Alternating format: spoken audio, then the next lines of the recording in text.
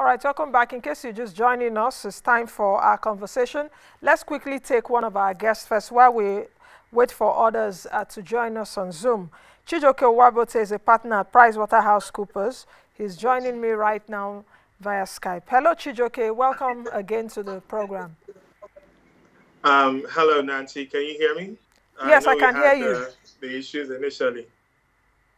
Yes, I can hear you. Thank you, Chijioke, for joining us today. Now, from where we stopped last week, you know, we were talking about the essence of data. We were also talking about the essence of even how many of the practitioners pay taxes and all of that. So would they be asking me and you, perhaps, that our taxpayers to use our own tax money to bail them out and all of that? But that's another issue. But I want you to expatiate on that in continuation of where we stopped last week.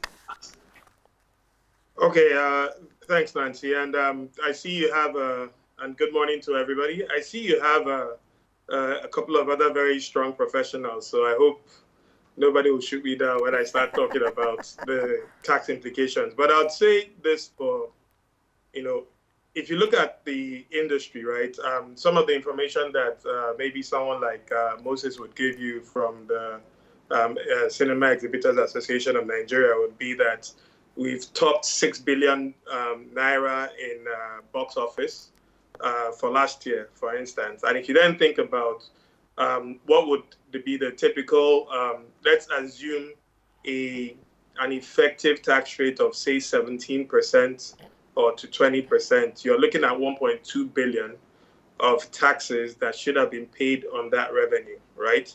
So the question is, how much of the revenue that is generated in this industry is actually subjected to tax, either, you know, directly or indirectly? And also, how much the players in the industry, considering that if you look at the industry, a lot of the people are also freelancers. So there's, if you look at in terms of percentages, right, you'll probably see that more than 50% of the players in the industry are informal.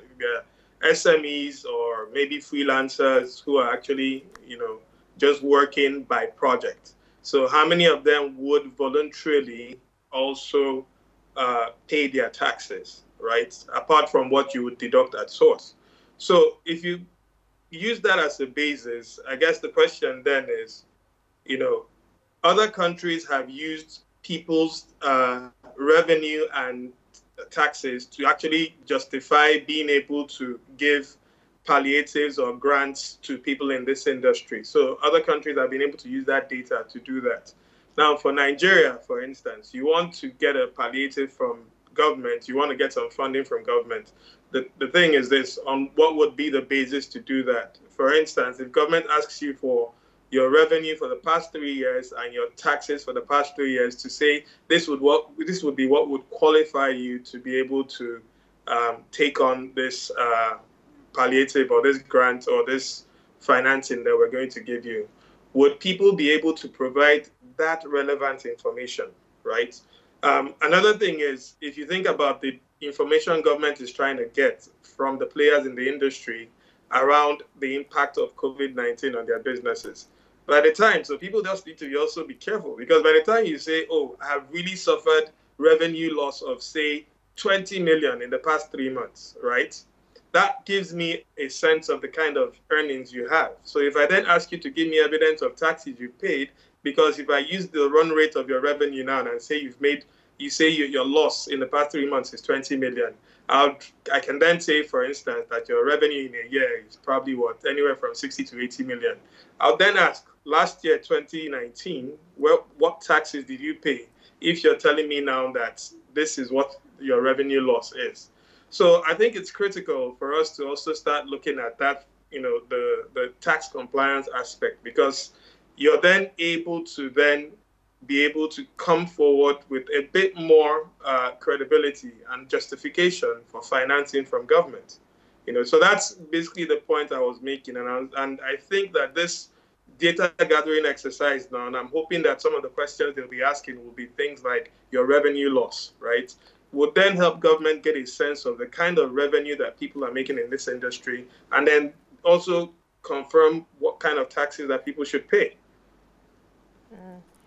For this data gathering, because that's a committee the government has put together that is being chaired, I think, by Ali Baba, the veteran comedian. How do you Okay. think that data should be gathered? Because even from last week, all of you were on the same page in terms of data is needed in this Yes. industry. We even have a dearth of data, even in the country. Do you understand? For example, if I want to say now, okay, I want to get data of how many pregnant women are in Nigeria right now, I don't even know if we can get that. As simple as that. Do you understand what I'm saying? So, Absolutely. So what I do know that they have adopted a surveying method, and they've sent out a simple Google form where they've asked people to fill in information, right? You know, I think that is a simplistic way of doing it.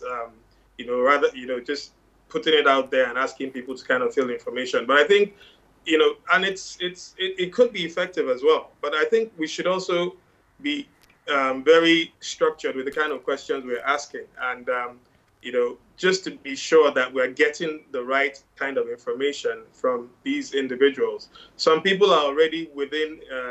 Some people who are SMEs who are already registered businesses. It would be kind of easy to also kind of, as you're extracting that data, compare it to what they've had before. But really, I think in the first instance, the surveys they've issued, I think, would help at least to gather some primary data. But I think it's more of what have you put in the surveys? What kind of information are you going to elicit from the surveys? So it's not just saying, for instance, what do you want from government? Obviously, everybody will say, I want money, but it should also help to get a bit more information around, what kind of work do you do? What sector do you play? What are the, what is your staff strength? If in terms of projects you're working on, the size of the projects. So just information that would not just help us, because we can't be what's the word? We can't be just reacting to this situation, but should also help us plan for the longer term, right? So I think this is a very good opportunity for us to kind of get that very, credible data for the industry.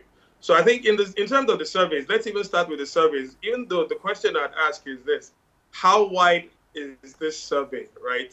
Like I said, a lot of people are freelancers. So, for instance, are the freelancers getting this? Because one thing you would find out, and this is not just Nigeria, this is a general issue that you have in terms of trying to gather data on this industry, is that you'd find out that you'd go to the people or you'd go to the people you think should be able to get this information. You should be able to get this information from. But there are a significant number of people that are outside your circle of contacts, or the people, or the circle of contacts of everybody within the the project team, that need to be able to get this information. So how have we publicized, for instance, the data gathering exercise? How well have we spread out that information? Has the government also supported this committee in helping to spread this information, put it on the national news, put it on the national dailies, make sure that people are aware that there's a data gathering exercise and you need to provide this level of data to the committee?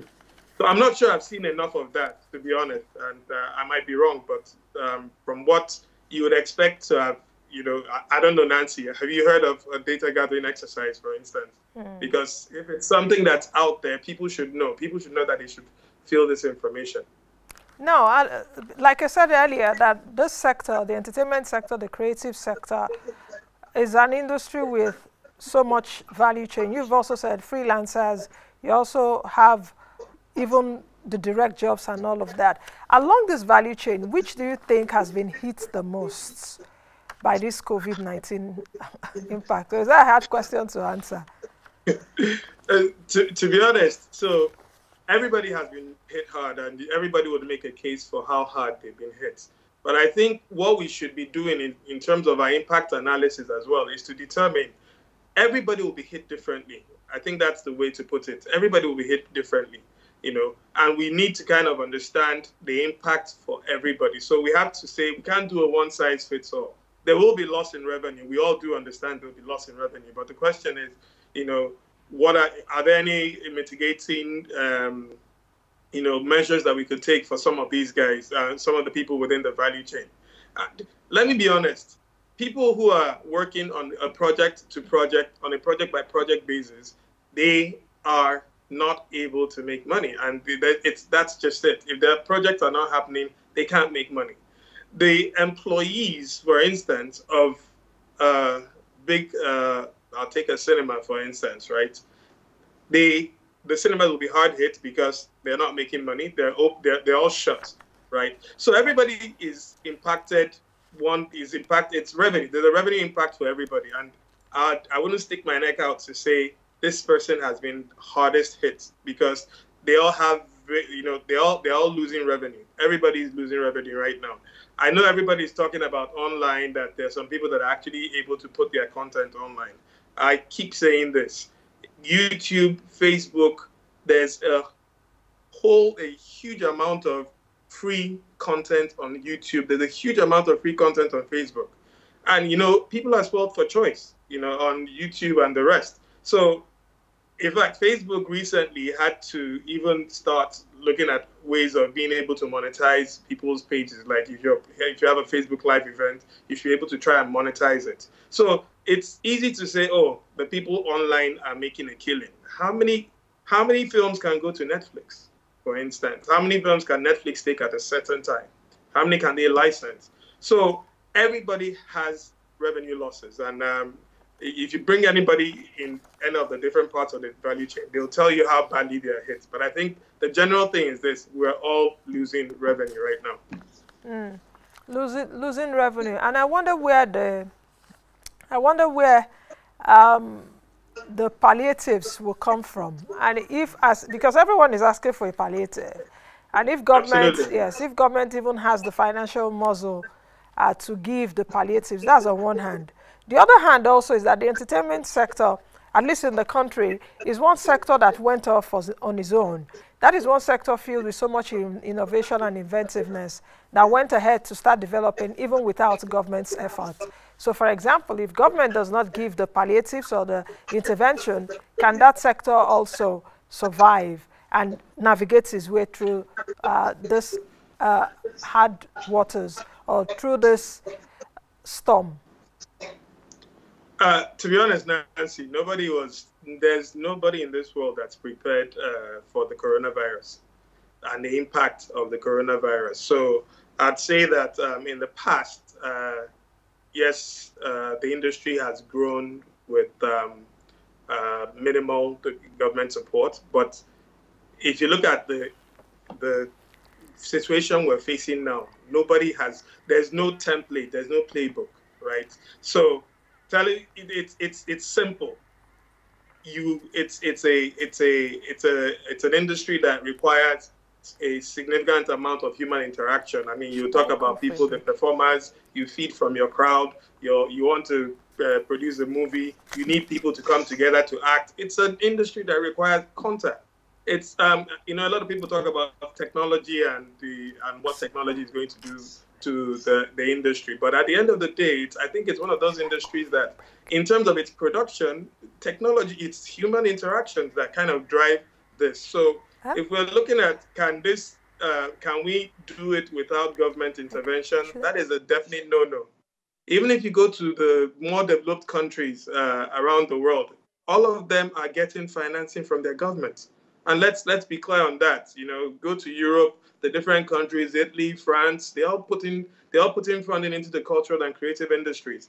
And just for you to know that if you think about it, I dare say that it's an essential service. Whether if you think about sitting at home and not having anything to watch, and I have people kind of putting together a playlist for every weekend that, oh, this is my Netflix playlist, or this is my, there's this Nigerian movie that I never knew about and everything. If you think about the fact that this is an industry that has actually helped a lot of us get through the real dark days of the shutdown. So I dare say that we can say that we're also essential, because from a mental health standpoint, you'd go crazy without entertainment in this period that we're sitting at home. So that's why you can actually boldly then go back to government and say, we do need to be funded one way or the other, because that's what every other person is doing. Actually, South Africa, the Department of Arts and Culture for South Africa, they did a in fact, they did a 3-month study and impact analysis on the industry. If you think about what we're doing here, I think the committee was given 4 weeks to gather this information. These guys did, I think it was March, April, and May. It was 3 months. They took their time to get information for the respondents, to review the information and get to a point where they were able to publish a study about the economic impact analysis on the industry, right? And they're also doing things around funding. How do we fund the industry, and how do we create ways for them to do it? So, just in summary, I do not think the industry at this point is resilient enough to survive on its own without funding and government intervention. Okay, I think we'll leave it at that. Thank you, Chijioke. Let's quickly take a break to bring in other guests. But I like the point which you said in terms of even on the lockdown, the entertainment sector really brought in some kind of sanity, because a lot of people were going crazy. But we watch films, you listen to music and all of that. Just check out yesterday when Liverpool FC, the whole social media went crazy. I'm an Arsenal fan. I'm an Arsenal fan. I'm not an Arsenal fan. I'm a Chelsea fan. Let's put it there. And I also watch Nigerian football, so Nigeria shouldn't come after me. But you understand what I mean. So that sector is needed. All right, let's quickly take a break to connect with the others. When we come back, we'll continue to chat about the COVID-19 impact on the entertainment sector. We'll be right back. He spoke to me earlier before both of you joined me, and he did say that about 6 billion was spent last year in the cinema industry. So how much have you and your colleagues lost, like in the last 3 to 4 months? Okay, thank you for that. So Chijioke, good friend, his assumptions are right, or his assertions are right. We generated about 6.4 billion last year in ticket sales. Now, in contextualizing this for cinemas, we estimate the amount of losses beyond ticket sales. So the cinema business comprises, in terms of revenue streams, comprises of the ticket sales and then the food revenues, popcorn, drinks, shawarma, hot dogs. That's a significant revenue for cinema businesses. Then you have advertising, you have activations and all that kind of stuff. What also propels cinemas are big tentpole, big blockbuster films. So if you think that, like I analyzed before, we've lost money from middle February, where we have had the Valentine's session. We've not had any Easter holiday because we've been locked down or shut down. We've not had the benefit of the Muslim holidays because we've been at home. We've missed all the blockbusters from James Bond to Black Widow to Fast and Furious, which have all been moved. So the Nigerian big films, that number is anywhere between 5 billion, between 4 and 5 billion for the cinema sector. Because we also factor in the growth number as well, for this time of the year. So, I mean, from middle of February till now, it's anywhere between 4 and 5 billion from the cinema sector alone. The wider film sector, of course, is running into the tens of billions. And just stick with you a bit. If you just hold on a bit, let me still ask Moses this question, because social distancing, physical distancing may just be with us for quite a while. And I don't know how much of that would impact the cinemas. And perhaps what kind of lift is expected for the sector, even as we move from this lockdown to perhaps the economy reopening fully and perhaps safely opening? So one of the things that we've been doing well, and please allow me to introduce the Cinema Exhibitors Association of Nigeria. I think it's been the platform for us to come as a sector and as a group of professionals to represent the cinema industry and speaking with one voice, to the various stakeholders and particularly the government, to say there is a way we can open responsibly and responsively to our teeming audiences that want to have a good time. We accept that the new normal will be that safety protocols have got to be put in place. We totally understand that, and that's why as an association we are almost mandating our members to follow the protocols that have been put in by the NCDC and the various, health agencies. But as an association, there are minimum things that we're looking to put in place. So, for example, across our screens, we're saying not more than 50% capacity. We're saying that no mask, no entry. We're saying, sanitizers, or even automated ones at various points in the cinemas. We're saying that our staff are duly trained properly. We're minimizing contact. Things that just ensure that our audiences feel safe, in the environment. And we think that we can put an experience around this for them. I think once we put into the consciousness of, our customers that they can watch the best films in the safest environment, it's the new normal we face, but I guess it makes us have more responsible and safety-conscious businesses. So we're prepared for those kind of protocols, and we just hope that we can engage more with the government to know that we've been shut. The longer we're shut, it's not good for a new ecosystem. But are you engaging with them now, or you're waiting for them to call on you guys to engage? We are engaging with them, and we have to say they've been also responsive. The Lagos State government have been very progressive in terms of their re-registering process that they've put in place. There are several meetings that have been held. The federal government, as you know, has constituted a committee that have sent in their reports. We've also engaged with the Edo State government and I think the Delta State government. And it's good to see that the government are looking at the big picture and kind of prioritizing the creative sector. As we know what's going on in the oil sector, you can't afford to continue to prioritize a sector that you're not very sure of its future. The creative sector, particularly film sector, we know what holds. There's a lot of talent here. So we're happy that there's engagement. We just want, action now. Okay, Moses, I'll come back to you. Efe Omorogbe is also with you on this panel, with me too. Efe is the Chief Executive Officer at Now Music Entertainment. Efe, you've heard what Moses just said about what the new normal will be in the industry. What will be the new normal in your own industry? Or how will it look like? It's basically the same thing. Music and my industry is pretty expansive because sometimes when people say music industry, probably 8 out of 10 times you just see the performing artists, the stars, the guys who are doing the singing. But it's an entire ecosystem. There are songwriters, there are producers, there are musicians, there are technical people, there are production people, from lights to cameras to screens, there are event venues, and a lot of this stuff are driven by the music that that is created and the music that is performed.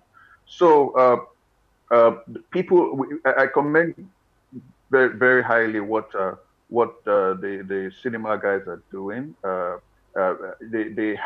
There's basically setting a tone for the other parts of the industry, the other segments to borrow heavily from. We have to work with the government has to work with us. A lot of these venues would have to be reopened. Business would have to restart, but in a way that minimizes the negative impact of COVID, in a way that also ensures that there's really, really limited transmission possibilities around all of this. Okay, Efe, just a very quick one before I also move over to Moses, is the nighttime economy. In Lagos, for example, the nighttime is quite vibrant. The nighttime economy commands so much money, which also your industry, because you see a lot of shows being done in the night, and all of that. The night is our day. Yes. Yes, the night is our day. Most talent, if you know how it really functions, a lot of artists, music industry people, particularly the performance, they sleep all day and they work all night. So with the nighttime economy being hampered now, and perhaps even as we go into the new normal, perhaps curfews will still be existing even in the night. So how does your industry cope with this? Very quickly before I come to Moses to conclude the show. It's hard to put into context how it copes. People are really, really badly hit. Economically, psychologically, I do not even know there should even be some kind of intervention at the level of mental health management and all of that. It's nobody's fault per se, but it's everybody's responsibility to design a safe and secure response and reactivation plan. If this lockdown continues, if curfews continue, then it will just keep multiplying the negative effects of the COVID-19 pandemic. Okay, very quickly, Moses, just in 30 seconds, if you can. When I was taking a look at the data on how much the cinemas have been commanding, I see that Nigerians spend a lot more watching foreign movies. Yeah, okay, foreign movies, yes. And now that everyone is hit with the COVID-19 pandemic, most of the foreign movies are not into, or most producers are not even producing right now. How do you intend to cope with that? Because Nigerian movies follow the foreign movies. For example, I think I was taking a look at Aquaman, Angel Has Fallen, and all of that. So how do you intend to do that? Because if there's no production, there's nothing for you to show on the screen, even including Nigerian movies. Thank you very much for that. I have to say, and I'll try, like you said, 30 seconds. Look, that's a real concern in terms of having content pipeline to show in the cinemas. Thankfully, we've been able to secure a number of films, for the rest of the year that have been affected by this slowdown. We think that we were able to fill in the slate to the end of the year, but it's what happens after the end of the year that is the real risk for us in terms of local content. Okay. We're hopeful that there will be protocols in place very soon, that as long as we represent to the government that we can produce films safely, I'm hopeful that in the next few months we will see production activity start happening. I think it's already happening, but there's no real protocol around how it should be. Okay. But let's hope there's no second wave. It's a risk, but we hope that we can mitigate it. Thank you very much, Moses. I want to thank you for the three of you, because Chijioke was also on this panel, Thank you very much, Moses, for speaking with me today. Moses is the co-founder, Filmhouse Group. Thank you, Efe Omorogbe. You joined us last week. You also joined us again today. Chief Executive Officer, Now Music Entertainment. Thank you very much, guys. Chijioke Uwaegbute, partner, Pricewaterhouse. Thank you. Coopers also joined us. Thank you very much, guys.